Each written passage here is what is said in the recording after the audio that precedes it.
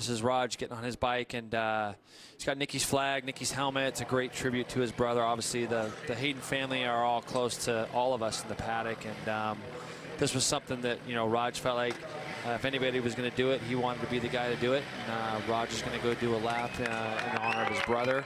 And it's going to be a great way for us to be able to find a little bit of closure in the paddock, because I know that a lot of us were at the test at Pittsburgh when this happened to Nicky while we were in Italy, and you can see the amount of support of everybody going down pit lane right now.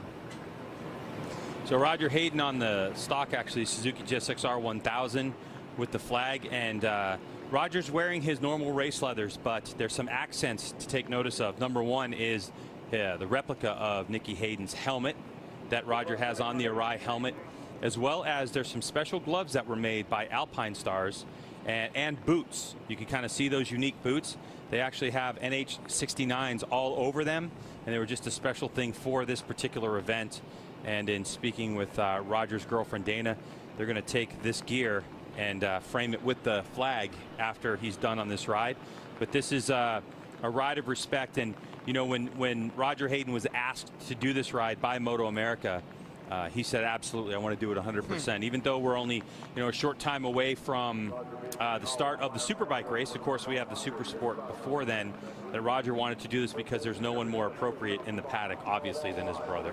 And I think, really, to be honest with you, Greg, Raj has just shown an amazing amount of resolve in the last week specifically. You know, you and I were lucky enough to be down in Owensboro for that. Raj has been very focused, and he's handled this in a way beyond what anybody could possibly imagine how well he's handled this. For him to be able to go out and do this even a couple hours before his race, I think it really shows where he's at mentally. He's very focused on his job this weekend, and I think this is going to be a good way for Raj too, to show the fans, you know, the solidarity that they've shown to him and his family and everything else. This is going to be good closure for him too, to be able to do this for his brother, for his family, for obviously for Jackie, for Nicky's fiance, and all over the world. I know Magello's got some big plans also in MotoGP.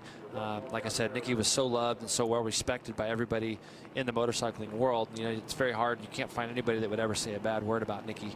And you know, Earl and Rose and all of them down in Owensboro, our thoughts continue to stay with them through this whole thing. And this is just a really nice sight to see Raj doing a lap for Nicky with the big 69 shining.